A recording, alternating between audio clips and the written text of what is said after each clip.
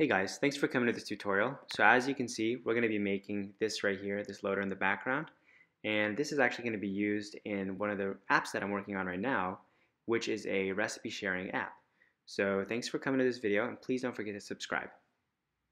Okay guys, so first things first here, we're going to start by creating a new project. We're going to create a single view application. I'm going to name this code tutorial underscore. I'm going to call this the custom loader food. Okay, and copy that. I'm going to create a new folder on my desktop. I'm going to put it inside there. And as always, I want this to be as modular as possible. So I'm going to start by creating a new view here. So it's going to be a SwiftUI view. I'm going to call this custom activity loader. Okay. And I'm going to get rid of the canvas for now. I don't really need that. And so inside of my custom activity loader, I'm going to start by creating a Z-stack. Okay. And inside this Z, well, first of all, the Z-stack, I'm going to tell it to edges ignore. I'll put something inside of it so it's a little happier. We'll say color dot, and let's just make it red. Okay. Colors dot red, and I'll make an opacity of, I'm going to give it an opacity maybe 0.8, so that way it's kind of like a desaturated light red. Then I'm going to say dot edges ignoring the vertical. Okay. So actually, I'll bring the canvas back and I'll let it run as we're working.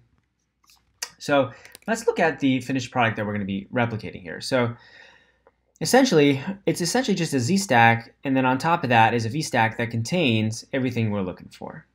So what is it we're looking for? We're really looking for anything in right here. Okay, so it comes out to almost 20 lines of code. It really is not that much. So I'm going to create, here's our background, okay? So on top of that, I'm going to put a V-stack,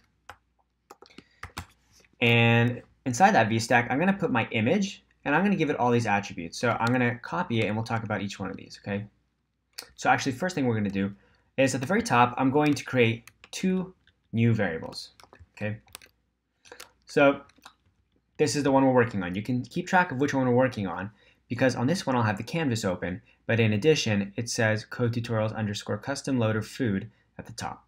Okay, so above the body, but inside of the custom activity loader view, I'm going to put one state variable called isAnimating, and it's going to be equal to false, and another one that's going to be called image, and it's going to be equal to 19. Now, let's kind of back up for a second and talk about why it's called 19.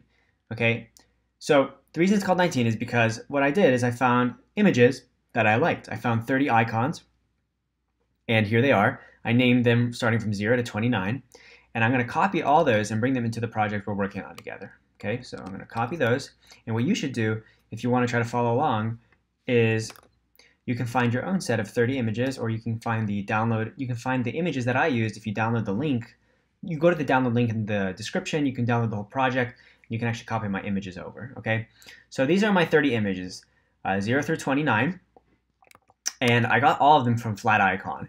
So I'm not paid by Flat Icon or anything like that. This is hardly sponsored. It's not that at all, actually.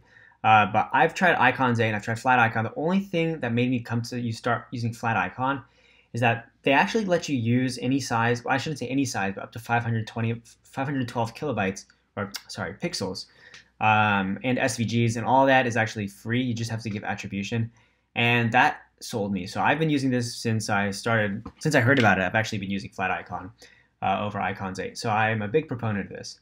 Anyway, so here's where I found all my icons. So I have 29 icons now.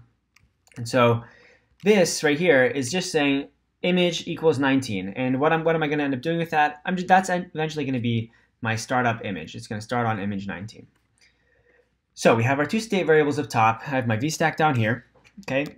And looking back at our finished product, remember this is the finished one because there's no canvas, and the title of this is actually going to be, this is recipe. This is actually an app I'm working on right now, and it'll be released pretty soon. I'm actually going to be beta testing.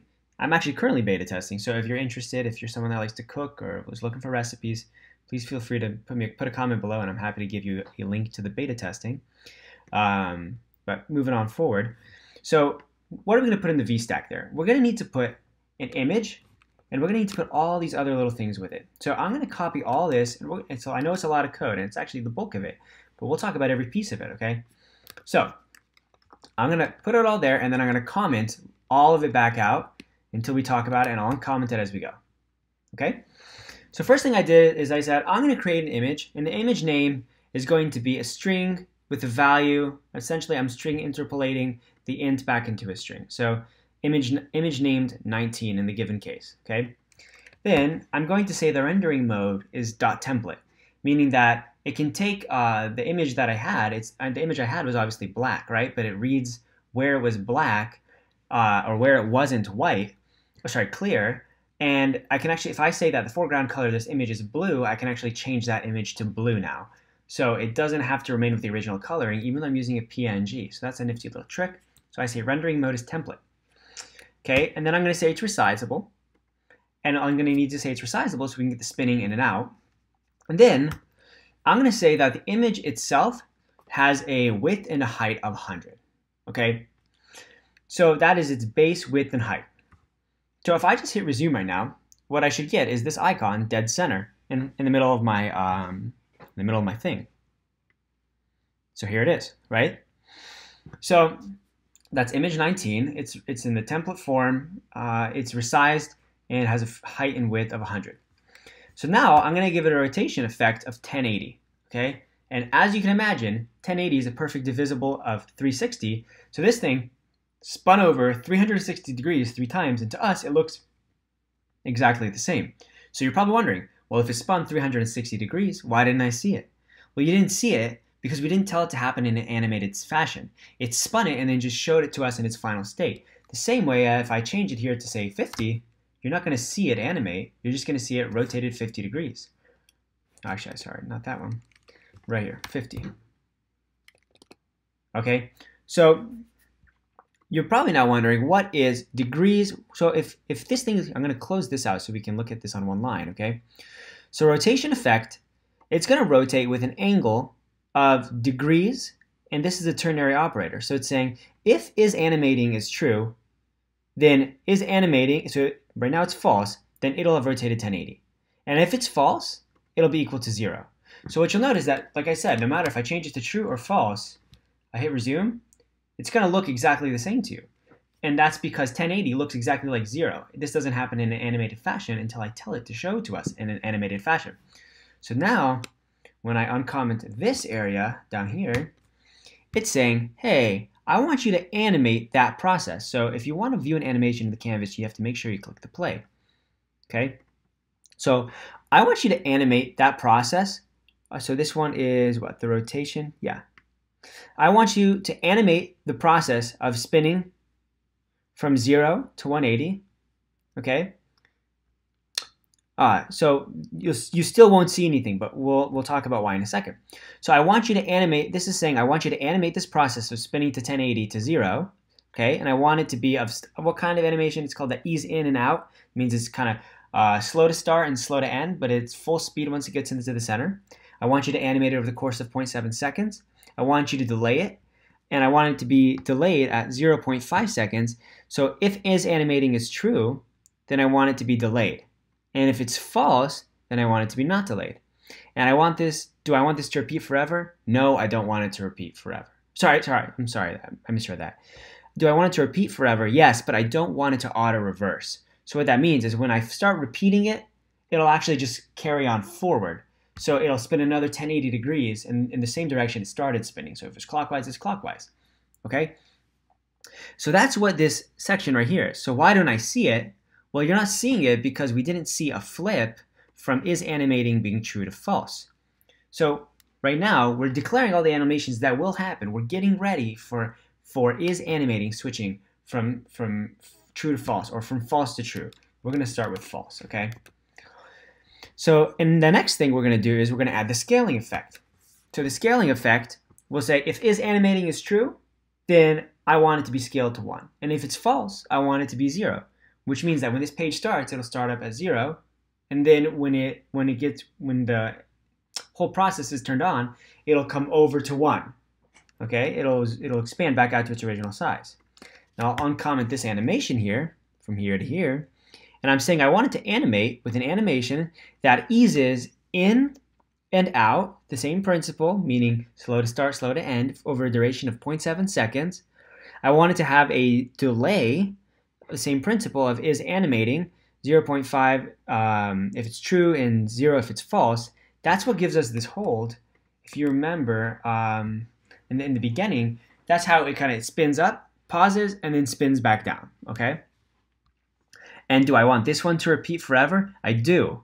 But when I want it to repeat for this one, I want it to actually auto-reverse to be true. Because that means that it'll spin, it'll open, and then it'll spin back to small again. It won't repeat from small to big, and then from small to big abruptly. Okay? And so that is everything we just copied over. So now yours should look like this.